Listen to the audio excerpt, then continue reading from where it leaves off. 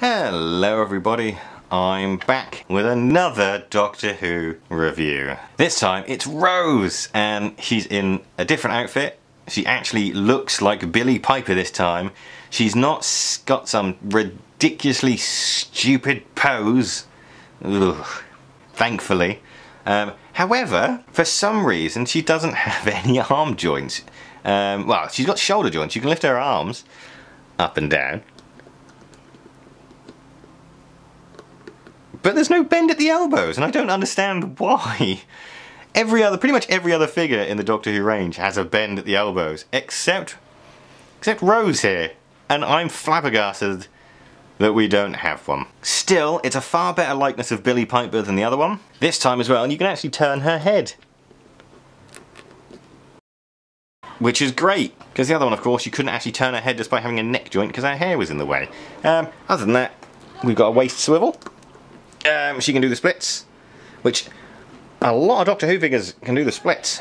We've got the bend, but again, not a very deep bend.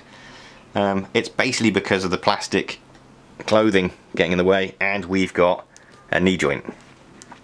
I believe this figure also came with a fire extinguisher, which I do not have. And I think this one got repackaged as well with K9. I didn't ever bother picking that set up because obviously I've already got her and I've already got K9 as well, so I think it's a really good sculpt. It's a really nice figure. It's definitely 1,000 times better than the awful mess that they gave us first time around with that hideous pose. I mean, I don't know why. That just stands out like a sore thumb. The detailing on the outfit is quite nice. I like the colours. It matches quite well, as memory serves, with the show.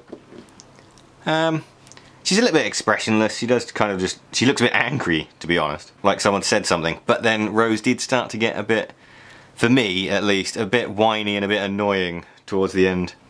But I just think that was poor writing. They focused too much on Rose being jealous, I think, when she shouldn't have been. She was with the Doctor. You know, the Doctor had affection for her. She should have just been happy with that. An excellent figure. Deserves to be in people's collections. But I just wish I could find mine with the fire extinguisher gun. That would be nice.